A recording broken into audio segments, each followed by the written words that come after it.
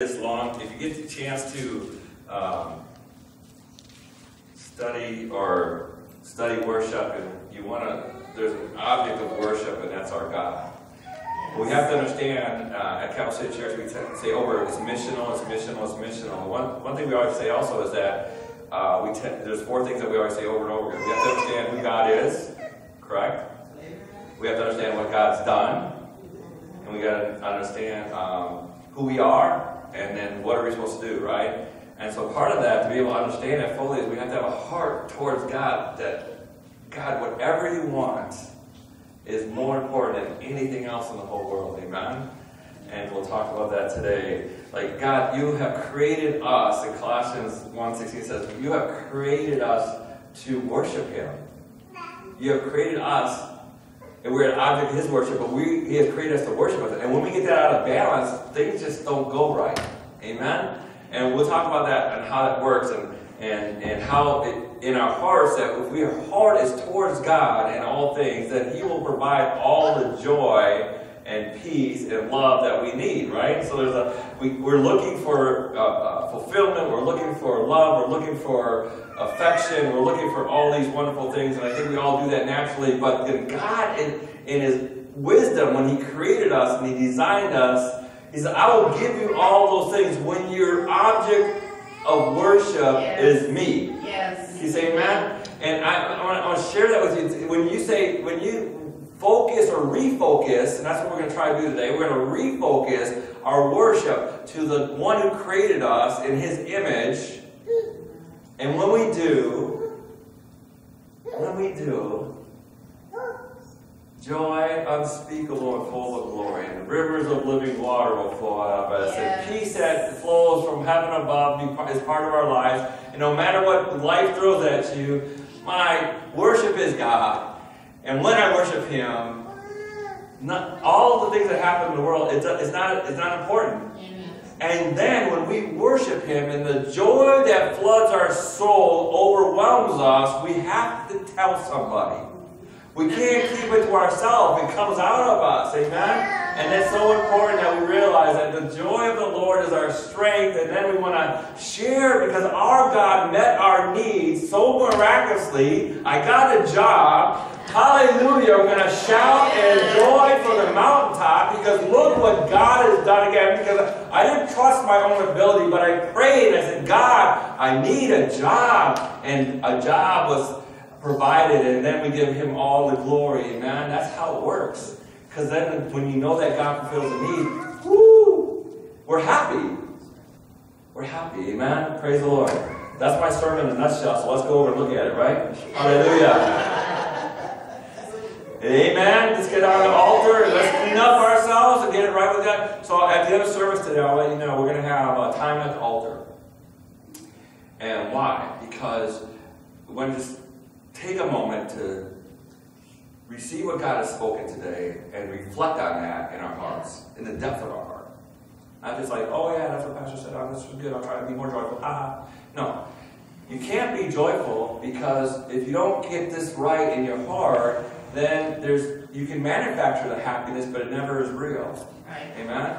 You can try to be joyful through things and through accomplishments and all those things, but there's no true happiness until we get it right with God. So today I have, I'm going to tell you, I got a pen and paper down there. We're each going to get one of those. We're going to come down here to the altar, and we're going to kneel down, and we're going to ask God to show us anything in our lives that hinders us from truly putting Him the object of our worship.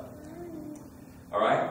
And then we're going to, once you're released from that, anybody ever prayed and God forgave you something? Some of us have that experience, you know? You ask God, please forgive me for being yucky, and then God says, you're forgiven, and you feel the peace of God coming on you. You know what I'm talking about? Right. So when we worship this morning, when we come to the altar, we're going to have a piece of paper. We're going to write things down that the Holy Spirit reveals to you that's hindering you from being God, being the focus of your worship. And when you do that, and you release from that, and the peace of God comes over, I got the shredder right here. We're going to shred those pieces of paper. All right. So it's only between you and God, right? You don't have to tell Pastor Bob. You don't have to tell, you have to stand up and confess our sins to everybody. No. But God knows, and we're going to get rid of that out of our lives so we can get rid of it once and for all. We're going to do the act of actually writing it down on paper, and we're going to shred it in the shredder so we don't have to remember those no more. And we can't go back and pick them up out of the shredder later on. Right? We can't go back and tape them together and say, oh yeah, that's still me, I got this problem in my life. No, we're going to put the problem in the shredder. We're going to pray over you after we're done, together as a family, and we're going to say, God, no more. Lord, you be the focus of our worship. Amen? Praise the Lord. Hallelujah. Okay, let's look at Psalms 138. And we're going to go really slow, and I'll try to contain myself. The joy of the Lord is my strength. I'm so excited. I'm so excited. You know, God is good. Yeah, all the time. Verse 1. I will praise you, O Lord, with all my heart. Stop. I will praise you, Lord, with all my heart. True worship is all of your heart, not part of it's hidden. There's the sin corner there that God doesn't know about. I can't. All of it is open and exposed to God. With all my strength, with all. Remember, it says the commandment Jesus gave us was I should love God with all my heart, with all my soul, with all my strength, all who I am. I'm going to worship God. I'm going to love God, right? We can't do that when we have hidden things in our heart. And God says, and here's the psalmist David says, I will praise him with all my heart. Nothing left in me but all my affections towards the God that loves us and created us for that purpose. Amen? I will praise him with all my heart. Close your eyes for a moment. And just tell God, I want to worship you with all my heart. I want to worship you, God, with nothing held back. Yes. With all my mind, with all my heart, with all my soul, with all my strength, God, I want to worship you. I want to be a true. Remember, John tells us about the true worshiper. I'll get to that in a second. So this is an example of all my heart. I love being a grandparent. It's the greatest thing in the world. I love raising my children. I love that experience all my life, but I'll tell you, there's nothing like being a grandpa. Yeah. Amen. And a grandma, right? And we just love that when the grandkids come over, I mean, they can ask for anything, and guess what they get from grandpa, right? There's marshmallows in the cabinet in the kitchen, and Esther knows exactly where they're at, and guess what Esther gets when she gets to the house? She gets a marshmallow from grandpa, right? That's what it is. And you know what? Or when we give presents to our grandchildren, it's the greatest thing. They open them up, right? And you know, this is my example. So I give the grandchildren a present, and what would it be like if they would just like open it up and go, oh, that's nice, right? That's like half-heartedness, right? They're like okay, oh, thank you, Grandpa, or whatever, right? But I love it when they open their present and they're all full of joy. They come running and give me a big hug, right? They 100% saying, yes, thank you, Grandpa, right? They loved, Esther got the little dress this week, or last week, you know, and she was all excited, put it on right away, danced around the house, you know, she's just excited. I mean, that's awesome. What if she would have put that little skirt on and just kind of like, whatever, you know, thanks a lot, Grandma, you know? There's like half-heartedness. It wasn't like with her full heart, but with her full heart, so much of joy. She just comes running. And yesterday, we had a family reunion yesterday, and when they got there, Esther came running up to me and gave me a big hug, and she just hung on to me. You know, and then she put her head down on my shoulder. She must have been a little tired. But, you know, I just love that, right? She fully loved me and appreciated me, right? And just loved on me so much, right? And she wouldn't let go. And until my back was hurting so bad, I was like, okay, I gotta let it go. But I just love that so much. And you know what? Our Father in heaven loves it too. Yes. He is excited just like I am when you love on Him. Amen? And maybe 100 times more. I can't even imagine what Father God does, but He loves when we worship. When we sing the songs that we sing, but it's more than just singing the songs. And this worship team did a great job leading us in those songs, but you know what? It's like a heart. I mean, I can sit here and sing songs and not have really anything going on in here, right? singing the words, blah, blah, blah, blah, blah, right? And we're looking good because we're in church. But, it's a different atmosphere here when we just have a pure worship, right? When people are just worshiping God, it changes the atmosphere in this building, right? I mean, so much, it stays so much in this building. I mean, when people come in here, they notice there's something about this building, right, brother? It's like, God is in this place. I love it when the AA group and the Al-Anon group come here, because they can't leave here, because there's something about here, because we want you to love Jesus. I remember praying over my children when they're just little ones, We keep them in our bedroom. I made a cradle when my first daughter was made and born, and all my kids stayed. So most of my grandchildren slept in that little cradle that I made. But anyway, we used to just pray over them. God, let them love you. Right? I don't know if they're going to be preachers or teachers or whatever they grow up to be, but God, I don't care, just as long as they love you, right? And that's what I pray over you guys.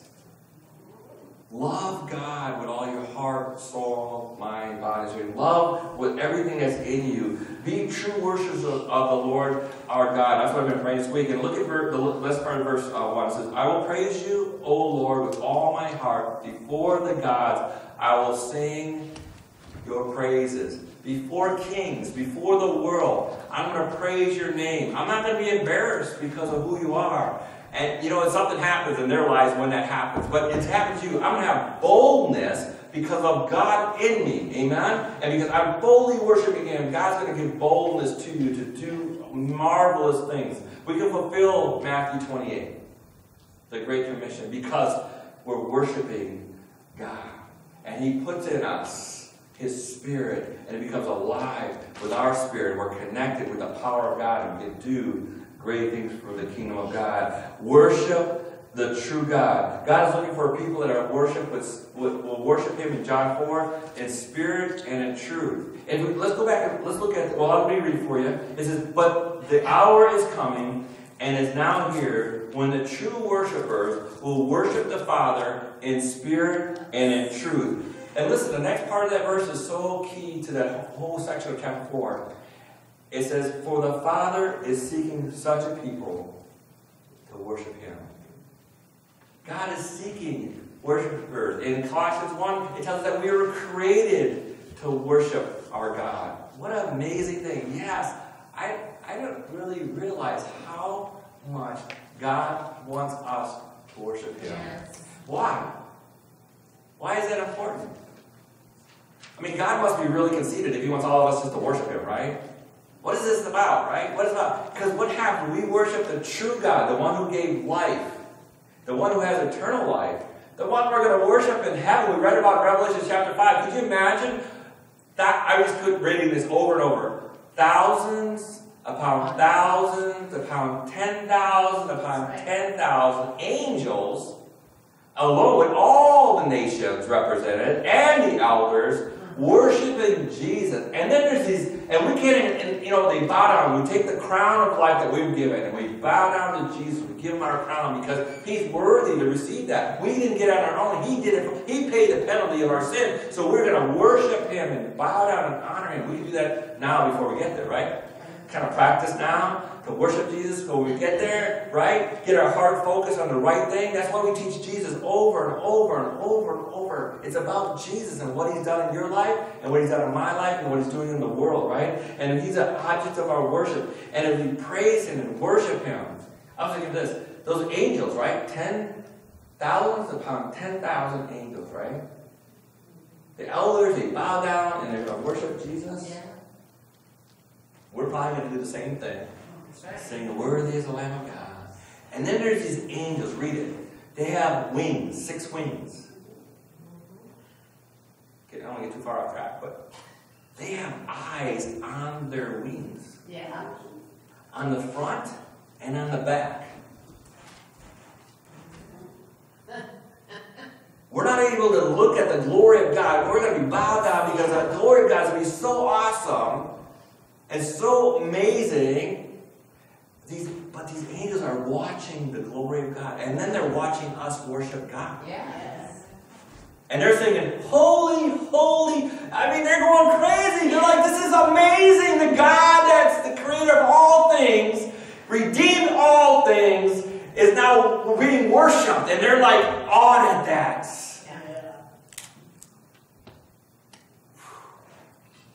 I don't know what it's going to be like, but I experienced some of that this morning as we worship together. Amen? As we worship together, the presence of God fills my heart. When I'm in my prayer closet and God's there, He fills that room, right? When I'm here in the sanctuary praying when nobody's here, sometimes, I'll tell you, I get a little scared when I'm in the presence of God. Does anybody do that? Yes. Like, I come here this week, I was praying here, laying on the, I like to lay right here, just so that you know. I don't know, you can picture that in your mind when you're praying for me. Pastor Bob is taking his afternoon nap right here. I mean, praying before God. And God's presence was so amazing, I ran out of the sanctuary. I couldn't stay in here any longer. I know I can get like that. Do you get like that? Does anybody else get like that? Like God wants to bring His presence in your life so much that anything that is not of God will diminish so quickly so you can be the glory of God. And what He does is, man, I did my dance out in the hallway out there because I just couldn't be in the sanctuary. It was so powerful, right? I'm just telling you, that's what it was. It's amazing, right? Because I wanted to experience the worship that I want to teach you this morning. God wants us, or He wants to be the center of your worship. Yes. Amen? Because He's looking for a true worshiper. And when you do, when you experience His power, look at verse 3. It says, verse 2, I'll read verse 3. It says, I will bow down towards your holy temple and will praise your name for your love and your faithfulness, for you have exalted above all things your name and your word. Has been exalted in the world. When I call, you answered me. You made me bold. Everybody say bold. Bold. And stout-hearted, steadfast in God.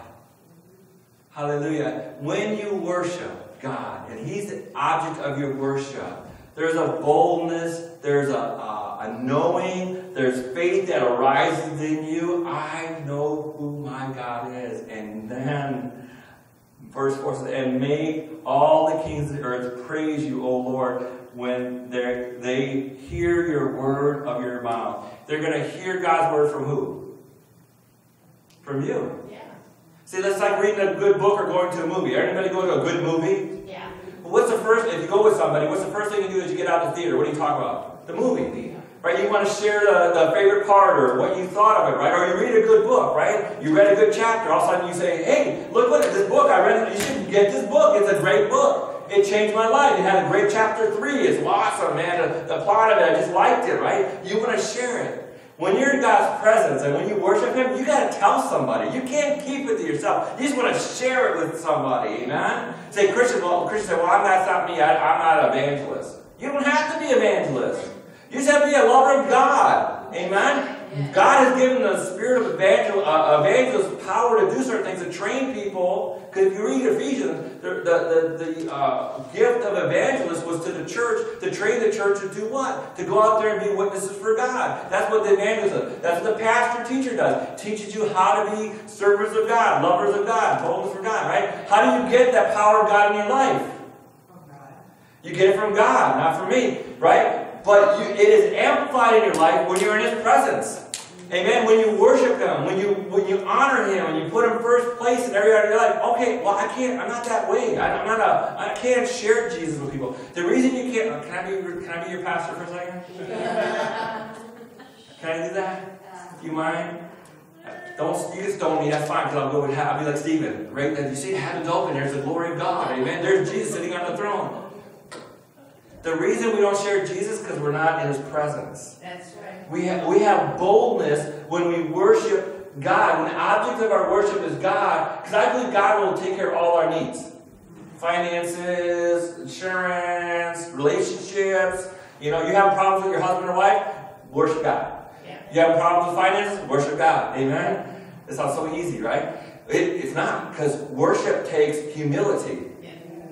Worship takes, I have to bow down before God and let Him be God in my life, in every area of my life. So it takes an act of, I have to say, yes, I will bow down to you, God, because you have the answers to eternal life. Yes. You know all things that I need.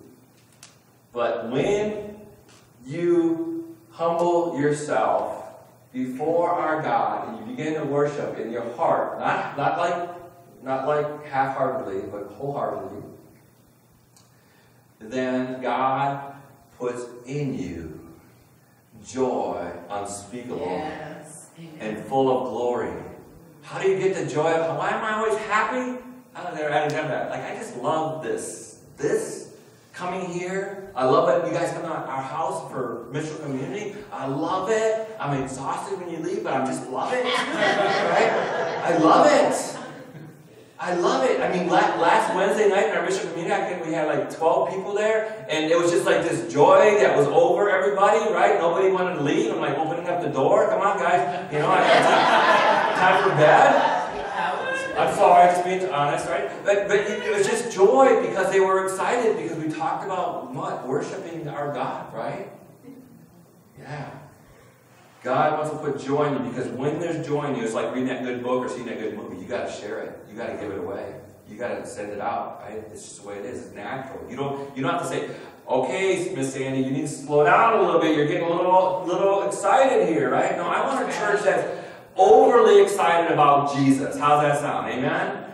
I listen to podcasts and read stuff from all different denominations and different things going on in this country and in the world. There's a worship movement going on. It's been going on for a long time, right? I thought, why is this so important? Because the people that are worshiping God are the ones out there boldly proclaiming Jesus in neighborhoods around. I want that in here. I want, like, when we go out to that weekend. What weekend is that? 2 weeks from now or next Saturday? So this gentleman, I'm going to tell you about this Pastor Ramirez, for a second. I'll take a commercial break. We can do this. This isn't a neighborhood that most of you guys want to go to. That's where this is. In Moreland Avenue. Yeah. You wouldn't go here because in this neighborhood, there's where some of the shootings have been, right? In this neighborhood, there's poverty and there's sex slaves and there's all sorts of drugs and stuff in this neighborhood. This neighborhood right here is like most of us here in this church probably wouldn't go to. But this is exactly where we need to help partner with Pastor Ramirez and his group. And this rapper guy that's coming, this Christian guy, he's pretty odd. If you listen to some of his music, it's kind of not my favorite, but it's awesome. Yeah. Right? We're going to pray. Would you pray with me now for this event? It's on the 12th, Saturday the 12th, 11 a.m. We're going to start the prayer walk. And I told him, hey, brother, you got to make a better flyer than this, He goes, because that's what we would do in our church. It would be perfect, right? Everything Pastor Andy would get, he would make it everything look nice, and all the font would be just right and everything, because that's what we need. This area, they just need Jesus, right? We're going to walk and pray. I remember California. We did this, right? We went to a really bad neighborhood in California. Matter of fact, the pastor's daughter got shot and killed in the corner where we were doing a minister that week. So I got a whole van full of kids, the senior pastor, myself, and a couple of about 10 people. We got in, they said, we're going to this neighborhood, we're going to pray, we're going to pass out flyers, we're going to invite people to come to the event on Saturday. So we drive up to the neighborhood, right? I jump out of the car, let's go, and nobody got out of the van. You're like, no, we're not getting out of the van. No, we're not getting out of the No, this place needs Jesus. We had over 100 people gathered that you hear Jesus that weekend. All my kids were there.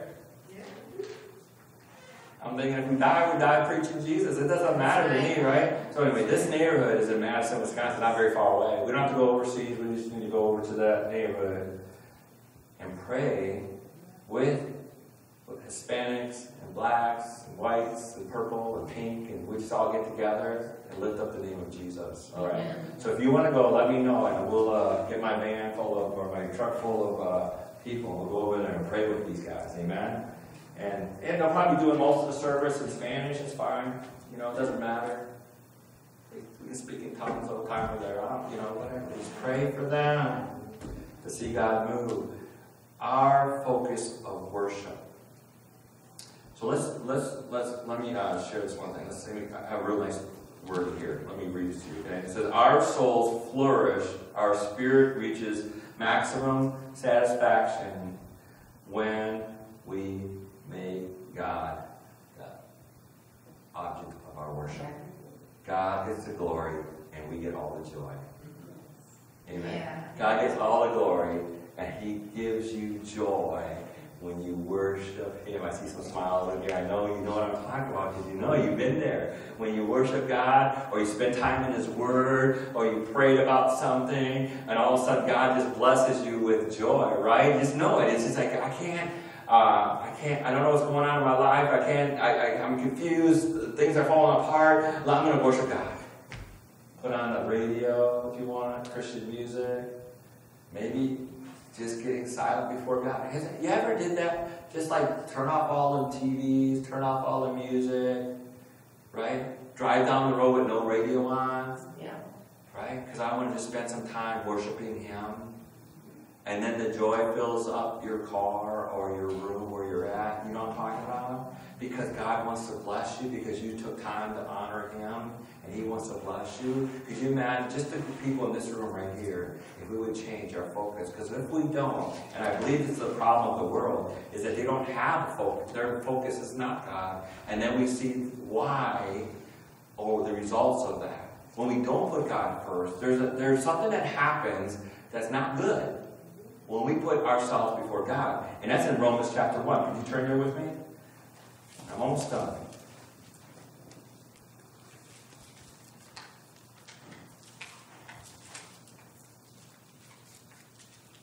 I'm going to read the whole thing. I think verse 18 will start there. So, I mean, you got to read the first part, chapter 1 this afternoon. You go home, read the first part, chapter 1 of Romans. But the second part says, when you're not honoring God, people get crazy and do nasty stuff. Yeah. Right? The wrath of God is being revealed from heaven against all godliness and wickedness of man, who suppress the truth by their wickedness, since what may be known about God is plain to them. Because God, listen, I don't want to read it too fast. What is known about God is plain to the wicked ones. God's not hiding His love and His grace to anybody. But they choose to not follow God, right? They choose their own will over God's will. It's plain to everybody what the gospel is. Amen? Okay? And so it's plain to them. God has made it plain to them. Verse 20. For since the creation of the world, God's invisible qualities, His eternal power and divine nature has been clearly seen, being understood from what He has been made, so that men are without excuse. Hallelujah. No, they'll have no excuse. For although they know God, they neither glorify Him nor as God, nor give thanks to Him, but their thinking becomes futile, and their foolish hearts were darkened. Although they claimed to be wise, they became fools and exchanged the glory of the immortal God for images made to look like men, birds, animals, and reptiles. So they created, they worship, therefore, verse 24, therefore they gave themselves over into sinful desires of their hearts to sexual immorality, for the degrading of their bodies with one another. They exchanged the truth of God for lies and worshiped and served created things rather than the Creator. So people are worshiping their jobs, their successes, their whatever, their money, or they're worshiping, and we can say that about America, but remember the Word of God is for every country and every tribe and every nation. So people make objects that they worship, and they can't. They need to worship God, and we do the same thing. We put idols in our own hearts. Sometimes our idols could be our wives or our children or our spouses. Right? It could be we honor them more than we honor God. But if we honor God first, we can honor and love them better because we honor God first. Amen?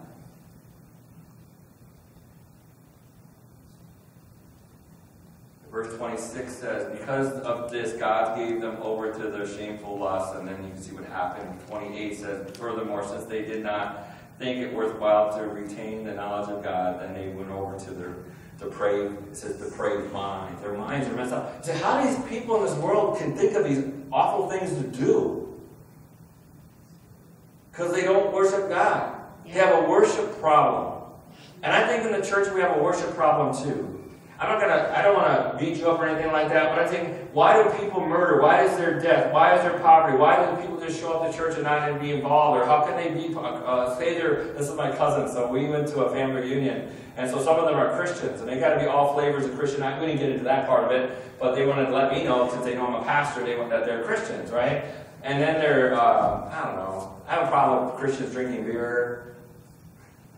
I have a problem with Christians smoking cigarettes. I think it's a bad witness to the unbeliever, you know. That's me, you know. Everybody deals with that. I think I can support that by the Word of God. So then they're trying to be this, you know, they're around me, so it's really funny with my cousin Danny. We used to do not so good things together back in the day, like he was 16 and 17. But anyway, so he wants to smoke a cigarette, right? So it's in his pocket. And I'm standing in front of him, we're talking about, he was in the Marine Corps for a little while, we're talking about that, we're just talking about life, getting to know each other again, and he's reaching for his cigarettes in his pocket. But then he's like confronted with me as a pastor, so he's like really uncomfortable with that. And I'm like, I just love this, and maybe it's bad in my heart that I do this, but I kind of like the struggle that they deal with, people trying to struggle with that moment of, should I smoke my cigarette in front of you or not? And Jesus would have been fine with it. Right? I mean, he went to everybody's house, he had dinner with everybody, they did whatever they were doing, and he shared the word with them, right? So I mean, Jesus would be fine with it. But I just liked the struggle. I didn't say anything. I didn't release him like, go ahead and smoke your cigarette. Because I didn't know he was struggling with it, you know. So I just sat there and he got a cigarette out, and then he gave it to his wife because his wife wanted one, and then I know he wanted to take one, so he pulled another one out, and he's like holding it, and he was like shaking almost like he didn't know what to do. Anyway. He smoked a cigarette. I mean, I just know that God, when you have God in you, and the joy of the Lord is part of your life, people are confronted with truth. And they have to deal with it at that moment. If it's because something inside him said he shouldn't be smoking a cigarette. It wasn't me.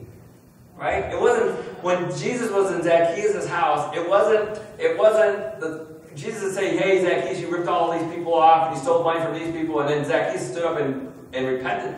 No, Zacchaeus, just being in God's presence, said, oh man, I've been doing all this stuff wrong. He just stood up and started saying, he stood up in the middle of all his friends and shared all the stuff that he was doing wrong, and he repaid all that money back to everybody he ripped off, or made a promise he would. But Jesus didn't say you're sinning, you're doing all this wrong. He just was there. That's what happens when you worship God. He's an object for your worship. And you get to be in those moments where you can say, the Lord loves you. It doesn't matter. He's looking at your heart, right? He can change your life just that quick because the joy and the presence of God is part of who you are. Oh, folks. God has to be the center of your worship. Verse 4, Psalm 138:4 says this. May all the kings of the earth praise you, O Lord. When they hear the word of your mouth, may they sing of the ways of the Lord. For the glory of the Lord is great. You could read the rest of that chapter. The glory of the Lord is great. True understanding of worship leads us to God's joy in your life. How many want joy in your life? How many would like joy overflowing? Just, yeah, God, I want to know that I'm serving you. And I know sometimes it's tough because people say things and we're confronted with truths around the world or false truths around the world trying to condemn us. But no, I want the joy to overflow that situation. So the isms and all the laws and rules of the world doesn't matter because, God, I'm worshiping you. And just like that little girl, my little grandchild, when I give her a present, you know, I love it when they 100% just in love with me and they just wrap their arms around me and thank me or thank Tina. You know, I like when Tina gets, like when they do jump on grandma too. I just love that, just watching that, you know, it just brings so much joy to me. And that's what God wants to do this morning. He wants to just love on you this morning. He wants you to love on Him wholeheartedly, with all your heart, with all your soul, with all your strength. Amen? And I know, just like when I was preparing for this, God revealed things in my heart I had to get rid of.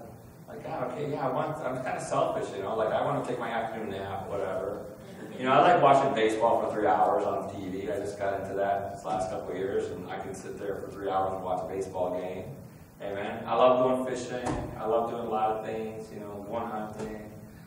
I love those things, but I can't put that before God. I remember a time Tina and I's life, I was going to share that. I didn't tell you about this, but anyway, I'll get back to it. There's a time, Tina and I became Christians, and we were young, we were 19 years old. I mean, we weren't just like going to church Christians, we were on fire Christians. I mean, if you walk near us, you were going to hear about Jesus. Amen. And we're going to pray for you. We were just like that. And we got into, and before we became Christians, we fished in the ocean and in this river for dinner because I got in some trouble and we just didn't have any money and food. And so Tina would fish during the day. I'd pick her up from the river and then we'd go home, whatever she caught us, and we had for dinner. We lived like that for about 6 months. And then we became Christians in that time. So, man, God, we just give God thanks and praise. We got jobs, we got promotions. God just blessed us. But we had gotten into fishing, right? So we got into fishing so much that even on one Sunday morning, we decided to go fishing instead of going to church. And I don't think that was really bad in itself, but people that we led to Jesus, they were at church.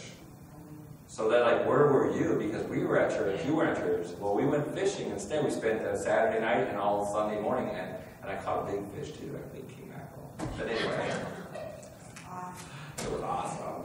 Big fish. It was huge, 34 inches, whatever.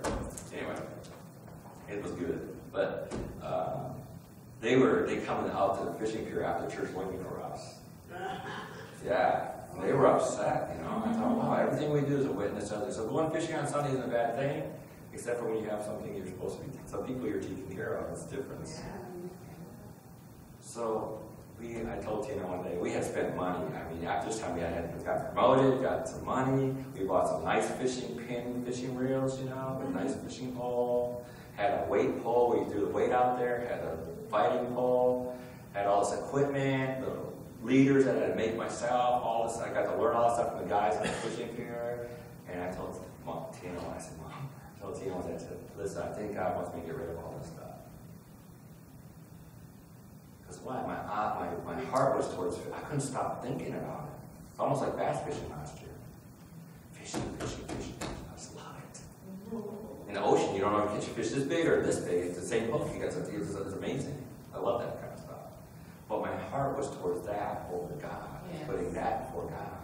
And I had to get rid of that out of my life so I could continue to worship Him. I don't know what's in your life right now that's hindering you from being fully 100% on with God in your worship. But I want to take a time this morning to get rid of that. Is that okay? I want to give you an opportunity to say, let the Holy Spirit say, Holy Spirit, examine my heart.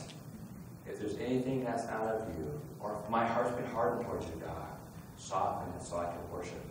So the object of my life of worship will be you alone. Amen? So let's do that. Can we do that? Tina's going to play some music, and we will sing afterwards. But on the way up, Linda, would you grab that paper and pen right there? Would you stand there? Would you guys come and let's take a moment and be at the altar here and let God examine yourself? Would you take a moment for that? It'd be a little bit different than our ending of service today. And just come and grab a piece of paper, grab a pen, and then just write as the Holy Spirit reveals to you things that are inappropriate in your life, where your focus of worship is different. I was thinking of Cindy. I'm sorry, Cindy. I was thinking of you. Cindy is an amazing young lady. She's a ballerina. She does, what is it, the color guard at school. She got a reward out of all the other people recently. Amazing. So her focus could be easily those things because all the accolades, like, oh, great, dude, what a wonderful Cindy you are. Right? But then she has to say, no, I do this all because of God. I give Him all the glory. He's given me the ability to do this thing. Amen? And that's what we have to do. We have to have a pure heart towards God. Would you do that? Would you come? Come on, stand up. It'd probably be easier if you stood up, right? Hallelujah. And just come. Come on. Yeah, come on. Hallelujah. Come. Grab a piece of paper. Grab a